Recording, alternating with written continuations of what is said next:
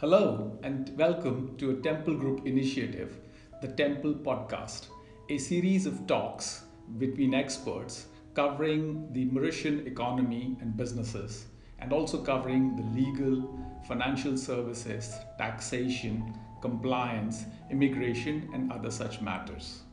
Today's topic is the Mauritius Economic Outlook 2022.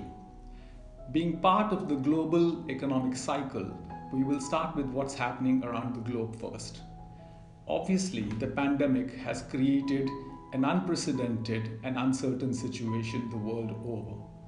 Therefore, the IMF has been very careful in its projections for the world recovery, which is indeed slow and weak. They have also revised their projections from 4.9% to 4.4%.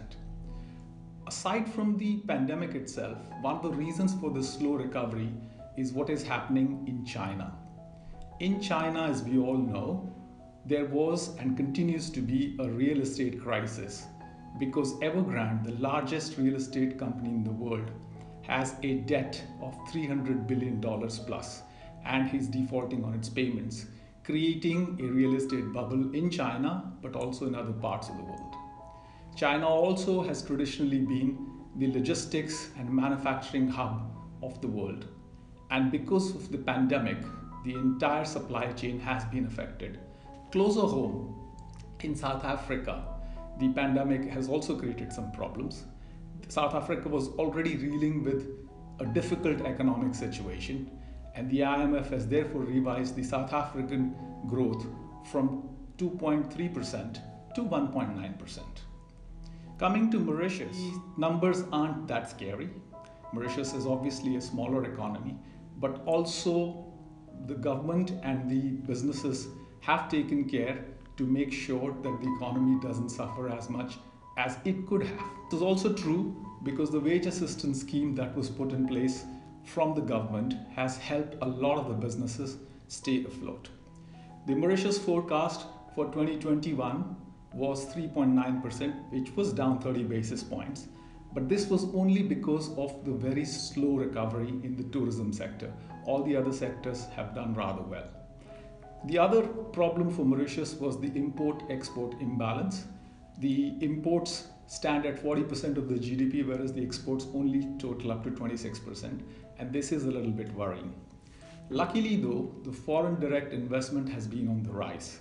2021 saw an increase of 19% over 2022. Of course, 2020 was a difficult year, but 2021, when compared to 2019, still had a 6.3% rise. The main sectors for Mauritius economic growth going forward remain tourism, real estate, sugar, tuna and textiles, financial services, ICT and BPO, and the biopharma and biosciences sectors. Tourism remains at the heart of the economic recovery in Mauritius. This is a country and a destination that prides itself with the name that it has made in the tourism market. And whilst the recovery has been slow, with all the vaccination measures in place and all the borders open now, we believe that the tourism will pick up in the next 6 to 8 months. The other good thing about the hospitality sector in particular is that we haven't seen any foreclosures. The banks have been particularly supportive.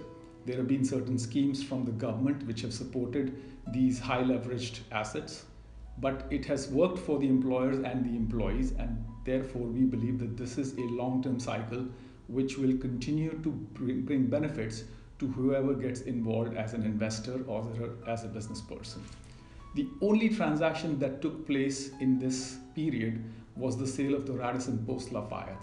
But this was something that was available in the market pre-COVID. Therefore, it is not to be blamed on the pandemic itself. This hotel has been sold to Brown Investments, a very large conglomerate of hospitality investments and also involved in other areas. And we are happy to welcome them to the island. Moving on to real estate, this is one of the best sectors right now. Over the years, the Mauritian economy and the state have transformed the sugar land into real estate. Mauritius obviously has a definite and a limited land mass, but we believe that like to like, Mauritian property still remains underpriced. A beachfront property in Mauritius is still very cheap compared to the same property in Cape Town or in Miami or any other parts of the world. Rental yields are good, 7% for residential, 8% for commercial. Leveraging is not that difficult because land is put as collateral, and there's a lot of interest both in the local side and in the foreign side, both for consumption as well as for investment. So real estate is the sector to watch out for in our view. The next one is export led. We call it tuna textiles because these are the two main manufacturing export hubs of Mauritius. In this area, we have to know that this is a sector that requires a lot of labor. Labor is now becoming scarce in Mauritius because the Mauritius education and health system and the fact that Mauritians are bilingual has produced a lot of white collar executive workforce, and they are very well employed in Mauritius and elsewhere, which therefore has led to a scarcity of blue collared workforce. Again, the government has recognized this, and the import of blue collar workforce as well as any workforce actually is quite easy in Mauritius. Today we have over 40,000 blue collar workforce in the tuna and textile industry. In the blue collar side, as I said, there are 40,000 plus workers here.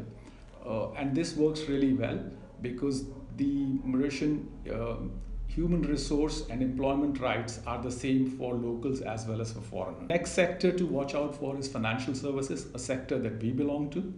This sector, by virtue of the many changes globally in legislation for taxes as well as for jurisdiction rights, Mauritius has done rather well.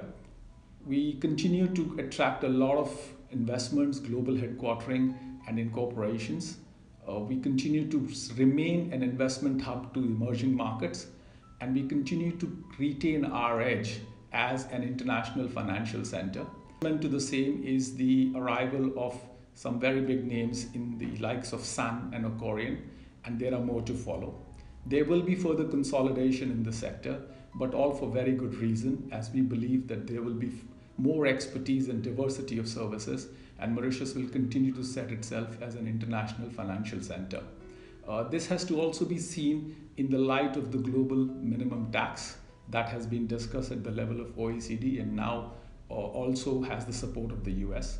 And it is our held view that global minimum tax will eventually be a reality across the globe, and Mauritius already finds itself well positioned to kind of cater to those needs. ICT and BPO, this is a sector that we don't talk about too much, but we know that because Mauritians are bilingual and because of the time zone Mauritius finds itself in, there is a lot of interest and activity that is happening.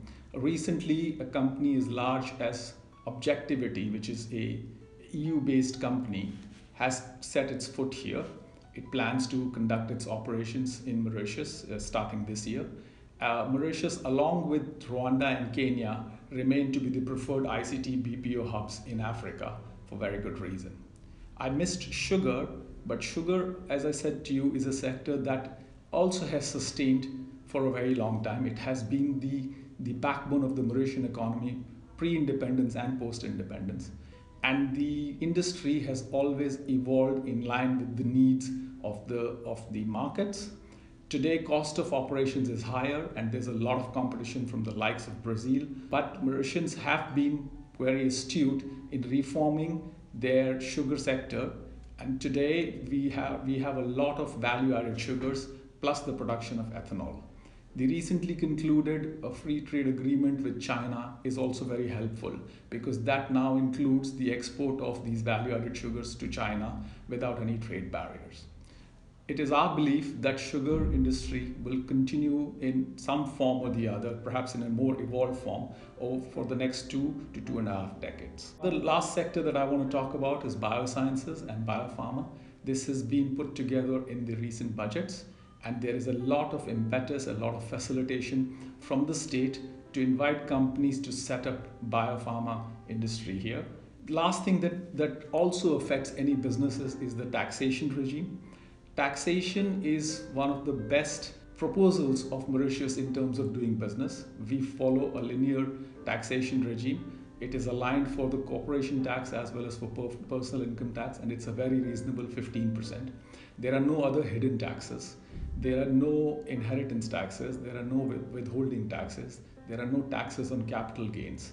And therefore, not just the tax computation and tax optimization, also the tax administration is very easy in Mauritius. Yes, there have been certain levies due to the pandemic, but they are what they are levies, and it is our held view that these levies will be removed once the situation is more regular. We continue to believe in Mauritius in its economic story. The last 45-50 years of Mauritius setting itself as a very viable investment destination is testament to how the state and the private sector come together and make it a very interesting investment journey going forward.